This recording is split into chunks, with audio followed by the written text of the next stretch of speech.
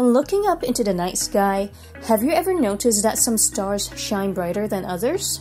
It's kind of unfair for us to compare their brightness like this, because one star might be closer to you than the other. If these two stars shine with the same brightness, but this one is closer to you, this star will appear brighter. So a star's brightness is dependent on its proximity to us.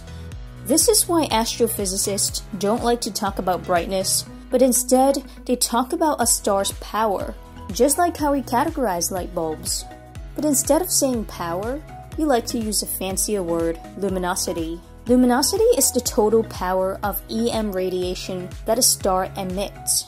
You can probably guess correctly that a star's temperature and a star's surface area have something to do with its luminosity.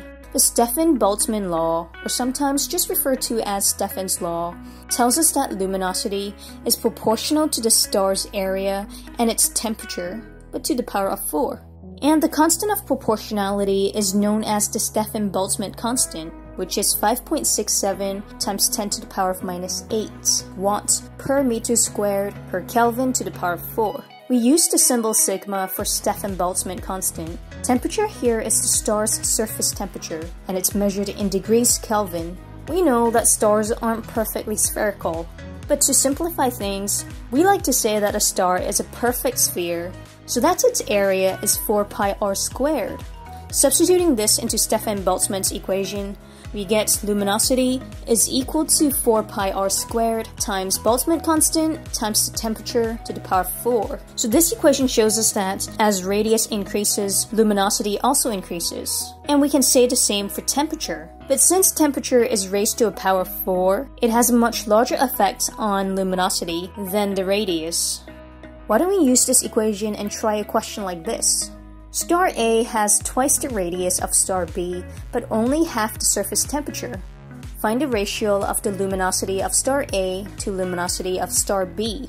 Some of you might be able to do this question directly in your head, but I'm going to do this step by step, showing you the method. For star A, the radius is twice the radius of star B.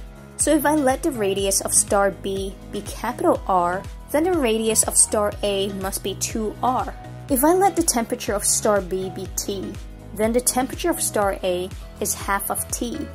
We can now use the luminosity equation to write down the luminosity of these stars. Luminosity of star A is 4 pi times by 2R to the power of 2 times Stefan Boltzmann constant times half of T to the power of 4. Luminosity of B is 4 pi times R squared times Stefan Boltzmann constant times T to the 4. Now to get their ratio, we need to divide one by the other.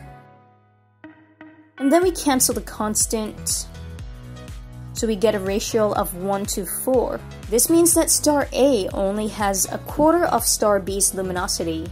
Or you can think of star B being 4 times as luminous as star A. This further illustrates that the luminosity of a star is much more dependent on a star's temperature than the radius. Thanks for watching my video, and if you think you learned something from it, be sure to subscribe.